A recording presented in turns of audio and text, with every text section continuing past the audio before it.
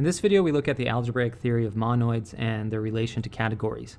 As we have shown before, a category A can be thought of as a reflexive directed graph, which means it has vertices, which represent its objects, and arrows, which represent its morphisms. The reflexivity comes from the existence of identity morphisms for each vertex. If we restrict our focus to only the endomorphisms, we will show that each set of endomorphisms naturally has the algebraic structure of a monoid.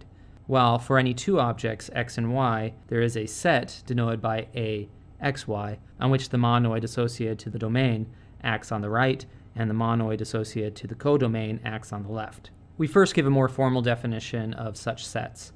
Given objects x and y in a category A, the collection of A morphisms from x to y is called the Hom set of x and y and is denoted by AXY.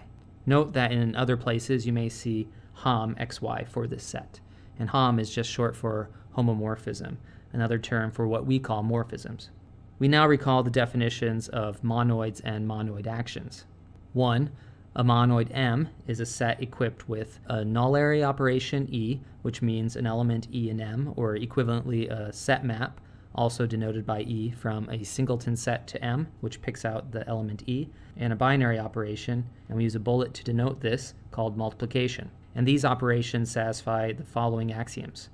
A, for each element M in M, E times M is equal to M, and M times E is equal to M. And B, for each triple of elements M1, M2, and M3 in M, M1 times the quantity M2 times M3 is equal to the quantity M1 times M2 times M3.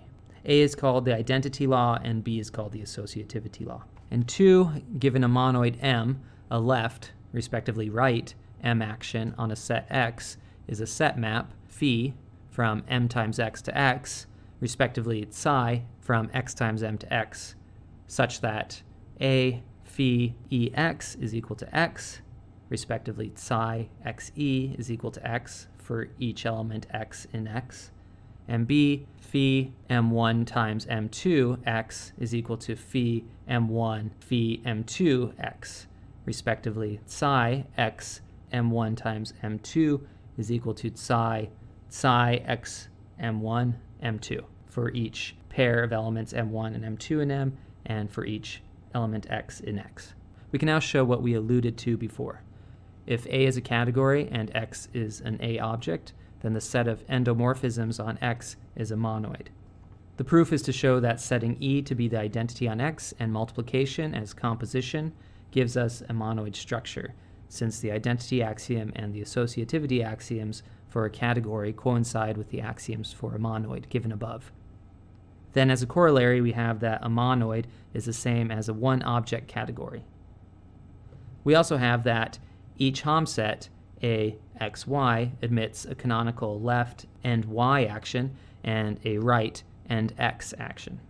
We see that the following actions are given as follows. We define the left and y action on the Hom set AXY by assigning a y endomorphism H and a morphism F from x to y to the composition HF, and the right and x action by assigning a morphism F from x to y and an x endomorphism G to FG. It is straightforward to show that these assignments satisfy the axioms for monoid actions.